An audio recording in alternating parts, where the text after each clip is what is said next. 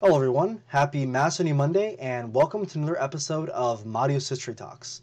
So the referendum came and went and it failed in spectacular fashion. So it looks like, at least for the time being, we have fought and won a major decisive battle in the right to keep the name Macedonia. We fight for this name, tooth and nail, as we should. But few of us actually understand what the name means. What does Macedonia mean? Land of the tall people, as the Greeks like to say? Or land of the macadamia nuts, as our English-speaking friends like to say. Now, some theories are more credible than others. Sorry, macadamia nuts. But there is a third theory, a theory I've come up with, that not only is logical and historically sound, but reveals the name through something that's been looking at us straight in the eye for the longest amount of time. So, let's take a look. So, the name Macedonia, linguists and scholars in general, say it comes from the word Makednos, which is a tribal name. Greeks like to connect the word Makednos to the Greek adjective makros, meaning large, as in macroeconomics. So for the Greeks, in an attempt to make Macedonia Greek, say the word basically means land of the tall people or the Highlanders. But there are a couple problems with this theory. First of all, the word Makednos as a Greek word doesn't have a whole lot of support. It's mentioned once in Homer's Odyssey in reference to a wall, but other than that, if this was a Greek word, it's not mentioned anywhere else. And any student of Homer can tell you Homer used a lot of words, both Greek and non-Greek, in his poems to make the meter fit. So leading linguist of the Greek language, Robert Beekes, he basically says that the word Makednos can't really be understood through a Greek lens because it's more of a Proto-Indo-European construct, a pre-Greek construct, is another way to put it.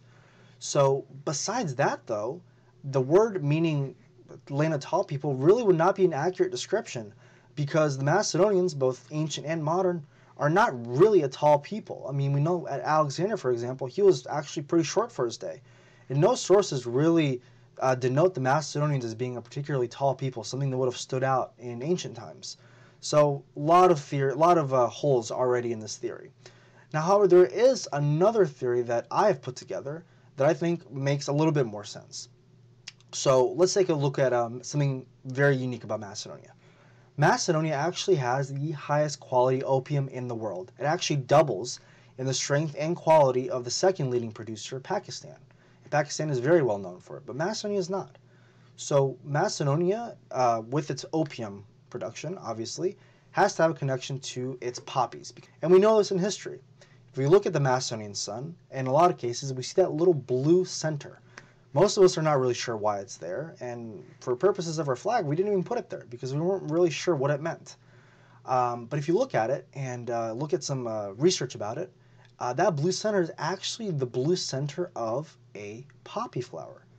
So not only do we produce the highest quality opium, but we, in ancient times, quite literally respected, we had reverence towards the poppy as an integral part of our identity as Macedonians.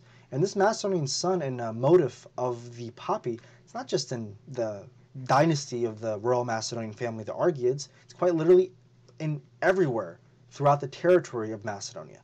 So this is not just a localized event.